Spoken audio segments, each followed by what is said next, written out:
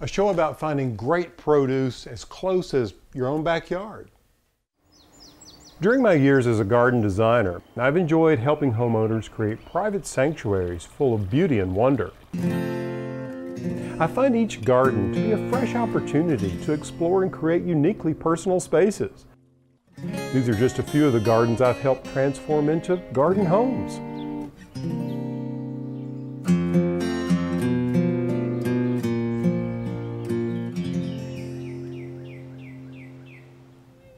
Hi, I'm Alan Smith. Welcome to Garden Home, a show about design and blurring the lines between inside and out. Now, I'm a guy that loves to grow all kinds of things, but I really love to grow some of my own vegetables. There's just something about growing some of the food that I eat. For instance, like this beautiful chard and these onions and kale. I also enjoy visiting places in and around my community where folks are producing locally grown, healthy, organic produce. It's really exciting to me. So in today's show, I'll show you a few things that I have growing in my garden that you can easily grow for yourself. Plus we'll visit a local Christmas tree farm and Thomas Jefferson's vegetable garden. I'll also talk to an auctioneer about a few things I need to do before auctioning some of the animals here on the farm. So as you can see, we've got a lot to cover in today's show. So why don't we start up in the vegetable garden, and I'm going to show you something that's really not considered edible, but I think you'll find it fascinating.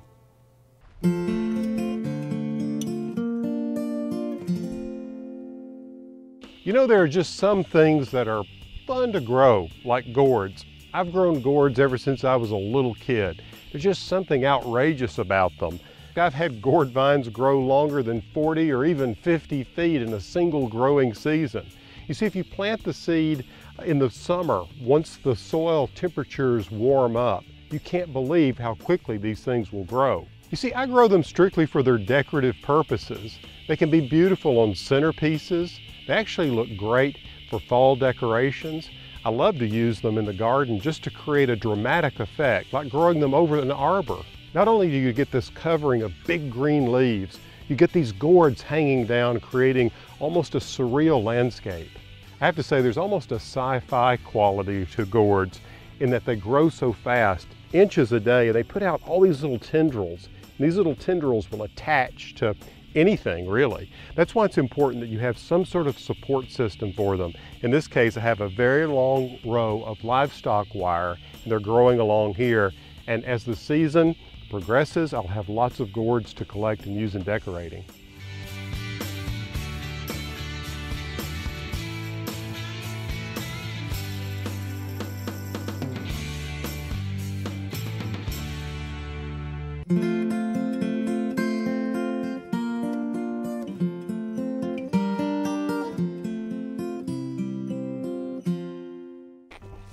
If you're into cooking, or better than that, into good food, then you find yourself in the kitchen always reaching for garlic. At least I do.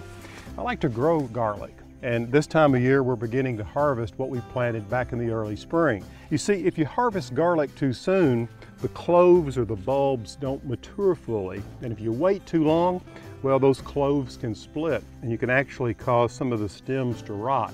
It makes it difficult to pull it out of the ground. Now you see, the easiest way to know when to harvest a garlic is just to look at the leaves.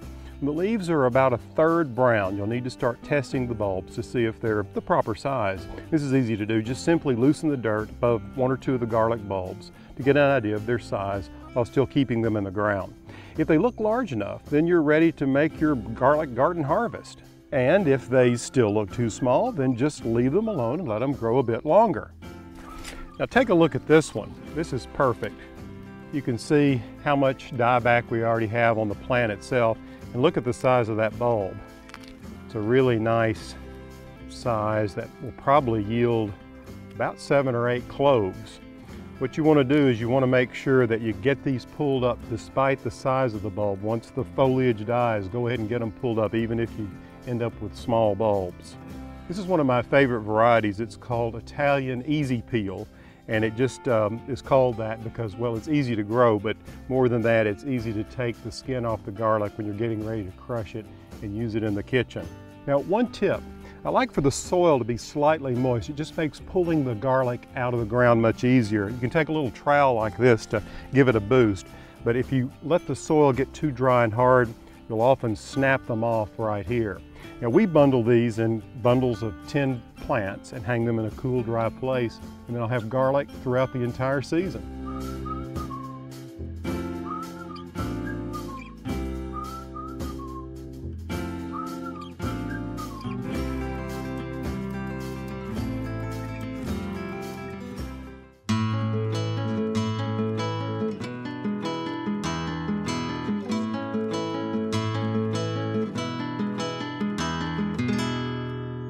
If you're like me and you love a fresh cut Christmas tree, there are a few things you'll want to keep in mind. First, think about getting your tree from a Christmas tree farm in your area. Randy Motley owns a Christmas tree farm, and he shows us how to pick the best tree and how to properly care for it when you bring it into your home. Out here, all the trees are still growing in the field. They're all going to be fresh cut. So the only thing really you have to be looking for is a tree that looks the best to you. And on a Christmas tree farm, beauty is in the eye of the beholder, so whatever tree looks right for you is going to be the right tree. Leyland cypress probably has the longest shelf life if it's taken care of well, given plenty of water. All these trees, since they are fresh growing trees, they're all going to last well past Christmas. The number one thing is water. A tree has to have all the water it will drink. You should probably check it twice a day. Have a Christmas tree stand with a large reservoir that holds a lot of water. The main thing is not let the tree ever go dry once you move it in the house.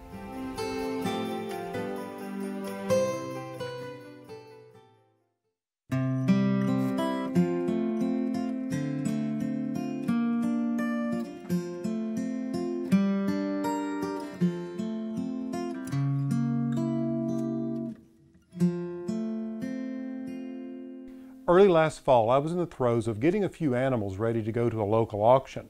Robert King is a local auctioneer who stopped by the farm to pick them up and give me a heads up on the process. So Robert, with the auction tomorrow, what all was involved in kind of getting that together? Well, the day before we just have, a lot of cleaning and getting our pens cleaned up and everything, getting our cell ring fresh, sawdust in the ring and everything, just mainly getting prepared for the next day. We do have several consigners come in on Friday afternoons, and of course when they get there we put back tags on all the animals. That way it identifies who they belong to. Right, you don't want them to get it mixed up. Right, and we give them a receipt. It'll have their name and address and the back tag numbers of the animals that they brought in, and then we put them in a pen. If we keep them overnight, we have fresh water and hay for them. And then we arrive about 7:30 on Saturday mornings. People start coming in. Of course, this is the time when it gives everybody an opportunity to look at the stock and kind of make up their minds what they may want to bid on. Yes, we let everybody come in and walk down the alleys and view the pen, view the animals, and sometimes they'll ask some of our people that work there, where these come from? Do you know anything about them? And we tell them as much as we can. Sure. And it's just a big gathering back there in the mornings. People just up and down the alleys, looking and writing down numbers and, getting ready for 1 o'clock. Well, it's really kind of an exciting thing. It's almost a community event. I've found there are a lot of people there that show up Saturday after Saturday. And oh yeah, we have people that come, doesn't miss a sale. It's a Saturday outing for them, and they come and eat. We have a guy there that has a barbecue. I've been when you've had a lot of goats and sheep, but is there a particular line of animals that you focus on? Well, our main focus is the goats and sheep. We do sell baby calves, and we sell calves that are less than 300 pounds. And then a few years ago, we started selling poultry, rabbits, all other caged animals. So you're likely to have on any given Saturday rabbits, but also chickens, ducks, geese, and turkeys. Yeah, guineas, just anything. And then we'll have a little bit of farm-related items that we sell that pertain to the goat and sheep and poultry business. And that's pretty much what we focus on. When the auction starts, you give the farmer or the rancher an opportunity to sort of talk about their stock. Right. It's, when their animals come in, if they want to, hop up and say, hey, this is my nanny or this is my ewe, she's such and such of age, she's bred to this and that, it just it gives the buyers an opportunity to know a little bit more about what they're looking at. So yeah, they do, you know, kind of represent their animals, you know, if they want to. Of course, one of the advantages for me is that you're local. You're only about 35 miles away, so that helps. Yes, sir. Yeah. Plus, I came and got them for you. That's right, and that I appreciate. Yeah, you're welcome. The setup that you have gives local farmers an opportunity to sell what they raise and also buy some things as well. Yes, yeah, it does. You know, and a few years ago, before we opened, a lot of your larger farmers were actually having to, you know, haul some out of state. But, you know, this is giving the local people a chance to get involved and, you know, buy and sell. And so it's worked out, you know, really good. Yeah. Well, Robert, it'll be interesting to see how well my sheep do tomorrow. Yeah, they're going to do good. You'll be happy. Well, the market's good right now, and you've got some good ones, so I think you'll be happy. Well, you know, on one hand, I hate to see them go. On the other hand, I'm happy to wave goodbye. Yeah. Well, we've all got to get rid of them sooner or later. That's right. Well, thanks for being out here today. Well, thank you.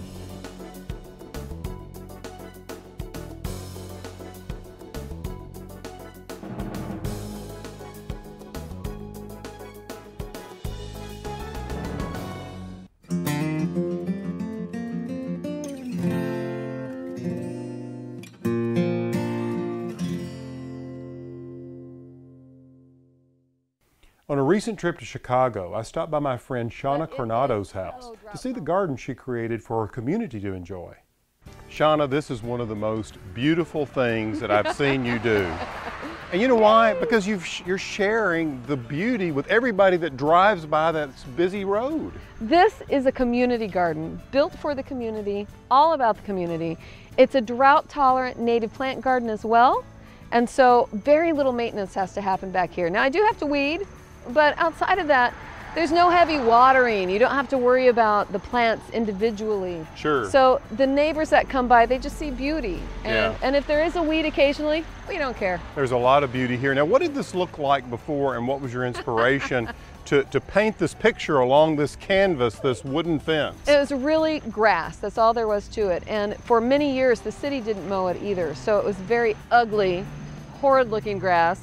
And I thought, you know, why not do something different? It was an underutilized space. It was. And so when I came, and besides, I'd run out of space in my front lawn. I had to come out back. Oh, I've seen your work. I know. And when I came out back, the idea was, what can I do that really reflects on the community and builds the economic value here so that other people start gardening as well? And you'll see everyone around here is starting to do something in their yard now. It's very contagious. It is. Well, beauty Yay. is contagious, yeah.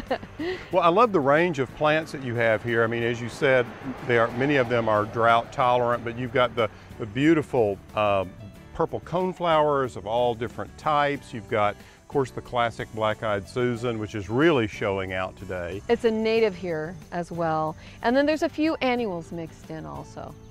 So Shauna, speaking of annuals, I really like this little gomphrena. Oh, beautiful annual, drought tolerant, which is the key back here, you know. Well, the whole family is very easy to grow too. It looks like it has lights on the tips. They're little yellow lights, and all of the family has this, but these magenta purple color, just beautiful. Yeah, yeah. I love it. I love this hyssop you have blooming behind there. It's perfect with the black-eyed Susans. It is, but better yet, it smells like licorice. It does. And it's wonderful, and yeah. it really gets heavy bees, and we want bees in this garden. You do. You want to encourage those pollinators, and what's wonderful about the hyssop, we grow one called Color Spires Blue, which is very good, is that it blooms all the time. All summer, yeah, pretty much. Yeah, and you know, I noticed that you have some classics here. You have daylilies. You also have some nice varieties of sedum. Well, the sedum especially. I have Matrona, which is my favorite. It's Yeah. just a beautiful color. But it is so drought tolerant. I mean, you don't have to water it all summer, pay attention to it. No, do nothing. It just looks pretty. How Well- can you beat that in a garden? Well, you can't. I mean, the plant actually stores up so much moisture in those thick, leathery leaves. Absolutely. And I have one sunflower, just one. But Well, it is majestic. it's making quite a statement right there. It is indeed a colossus monstrossus. I'm surprised it hasn't stopped traffic along this busy road. It does sometimes. When I'm out here weeding, lots of times people will stop to wave and say hello.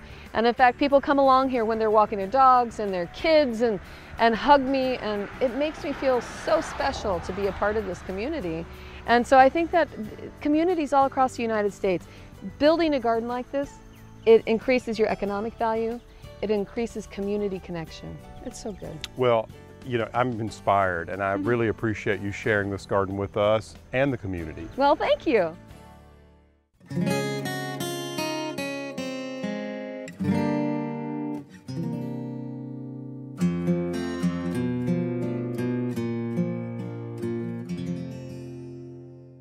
I find Thomas Jefferson's home, Monticello, so inspiring. When I was there last, I had an opportunity to visit with my friend Peter Hatch. He's the director of gardens and grounds at Monticello, and he gave me a tour of the enormous vegetable garden. Peter, I have to say the vegetable garden looks fantastic, particularly after such a hot, dry summer. Well, we've had some nice good rain lately, Alan, and the garden has revived a little bit after a long summer.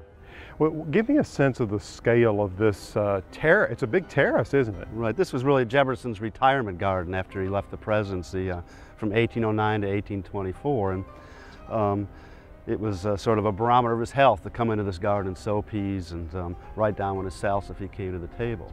But it's an American garden, I think, in its scale and scope. This 1,000-foot-long plateau or terrace was literally hewed out of the side of the mountain on the southeastern slope. It's 1,000 feet long. 3 football fields. It's a massive garden. It was supported by a stone wall that's 12 feet high. My word. And below the wall was a 200 tree or 400 tree orchard with 2 vineyards that were surrounded by the fruit trees. The garden itself was a real passion for him, wasn't it? Right. I think it was, Jefferson wrote that the greatest service which can be rendered any country is to add a useful plant to its culture. And this garden became an experimental laboratory for him, where he experimented with 330 varieties of vegetables. And 330. He was kind of a seedy missionary, as he would exchange the latest in garden fashion with friends and neighbors and some of the leading plantsmen around the world. So it was an ongoing passion for Jefferson. He had this unbelievable exuberance about gardening, even as late as 83 years old, when he read about giant cucumbers in a Cleveland, Ohio newspaper. And he wrote the governor of Ohio and asked him for seeds, and he passed them out to his friends and measured each one. And he described himself as an old man but a young gardener. And that cucumber story expresses that very well. When he was president, he kept a chart over the 8 years of his presidency of when 37 different vegetables first appeared and then disappeared from the farmer's market in Washington. And according to one of his friends, foreign embassies would vie with each other to give Jefferson the most unusual type of vegetable. Jefferson in turn would take the seeds and pass them out to local farmers, and then he ordered his French maitre d', who did the shopping, to pay the highest prices for the best looking okra or the finest tomatoes. Well, there's an incentive. It's a great window into early American cuisine, but also reflects the legacy in local food and sponsorship of sustainable agriculture that Jefferson was so involved with during his presidency. Now, you're totally organic here, which is marvelous. Help me understand, and help our viewer understand a takeaway from Jefferson about growing vegetables organically and making the most of your time, resources, and space. When Jefferson was serving as Secretary of State in the 1790s, he got a letter from his daughter Martha, and she complained about how the bugs were ravaging her cabbage plants as fast as she could set them out in the garden. And Jefferson responded to her by saying, well, that next winter they would cover the entire garden with a heavy coating of manure. He said when plants are growing in rich soil, they will, in Jefferson's words, bid defiance to all sorts of pests and diseases and droughts and all the things that afflict us in a southern summer here at Monticello. So it was a great rallying cry for the organic gardening movement. He didn't have too many alternatives at the time, but the belief that healthy soil produces healthy plants is at the core, I think, of all the gardening experience. Absolutely. Peter, it's been a pleasure being in the vegetable garden with you today. Thank you very much. Oh, thank you for coming.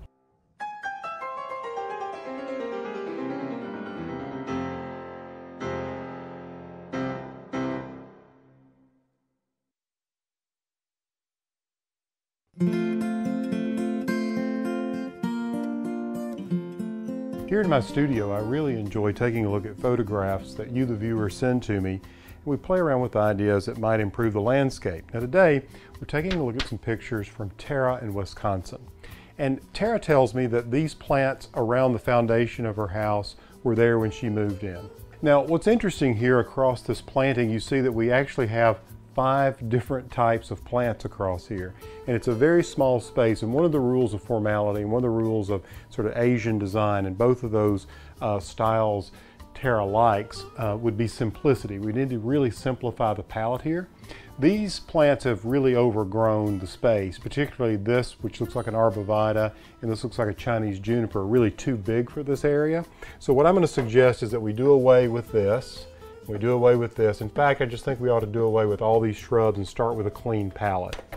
If we do that, I would propose that we even go a step further and think about this yellow color and maybe go with a very soft taupe color that comes off of this brown. So it'd be almost a dove grayish brown color if you would paint this gable end of the house, the garage door, and this side of the house over here. That would really cool everything down. You're sort of picking up the browns in the brick here and playing that up. The foundation I would also paint not the yellow, but I would go with this dark brown that you've trimmed the house in, Tara. Just a suggestion.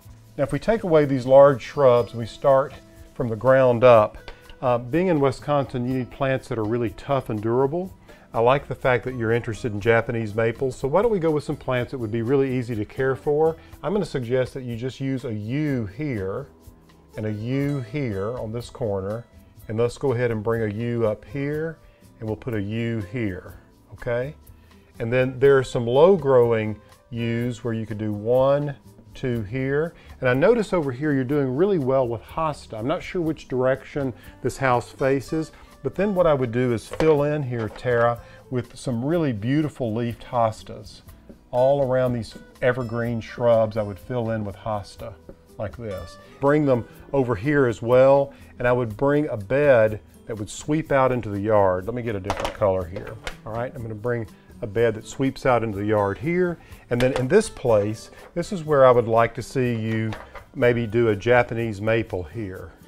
One of those weeping low Japanese maples. You'd have your U coming up behind it. You could even add 2 or 3. I'm not sure how much space you have out here into the lawn, but I'd also do another Japanese maple over here where the driveway intersects with this walkway. Those are going to give you some great color during the growing season. Now back here, I would build a fence that would come across here with sort of a scallop. It would be a solid board fence. It wouldn't have to be very tall, maybe 4 feet tall, just a board plank fence. It could have a post with some sort of finial over it here or just some sort of cap. And I would paint that dark brown so you don't see the air conditioning unit beyond. And right behind it, I would plant a PG hydrangea, like limelight hydrangea, which would bloom here. I really think that's all you would need, Tara, to bring a lot of harmony to this space. Good luck with your project.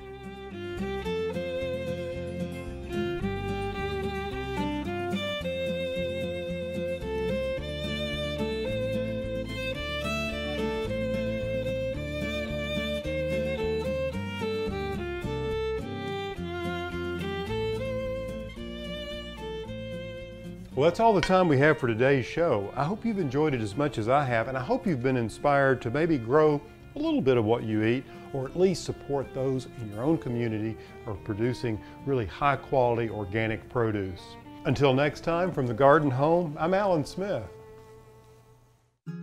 More information about today's topic and other topics covered in this series can be found at plansmith.com.